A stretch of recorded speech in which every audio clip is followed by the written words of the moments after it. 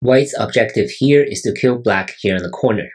So when you see this pattern right here, you would want to try this move, because now white can clamp at number 3 and connect back.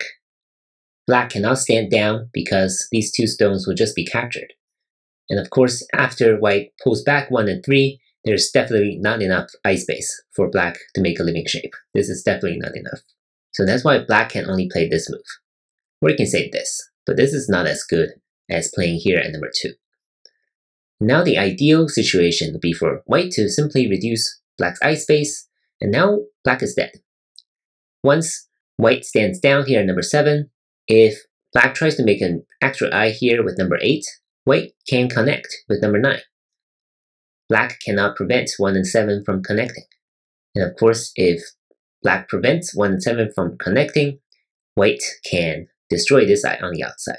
So this will be ideal, but this is not the correct variation. Why is that?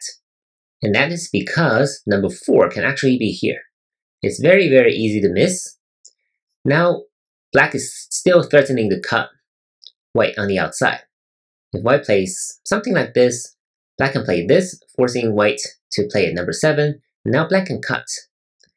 And number 3 will be cut off because white cannot Atari this way. Number 3 will be cut off and become a real eye for black.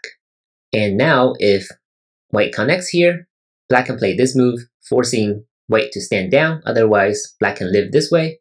And now black can actually live because 1 and 7 cannot be pulled back because of number 4's position on the first line. So what should we do now? Actually, we just need to switch the order. We bend here first. Now black cannot play here on the first line. Now if black plays here, we'll just push through and connect. This is already not enough ice space for black. So when black plays here, now we play this move. With 1, 3, and 5, white can succeed. Compare this to right here. Now if white pushes, black can block, white connects. Now black can live this way because of the exchange at 1 and 2. White must stand down here, and black can make an extra eye here. Or if white plays on the outside, black can live this way, 2 real eyes. So that is exactly why white needs to bend here first, and then play at the 2-2 point. So again, sequence matters a lot, as we've seen repeatedly throughout this book, and that is partly what Go is all about. Playing the correct sequence makes a world of difference. I hope you enjoyed this pattern, and I'll see you in the next one. Thank you.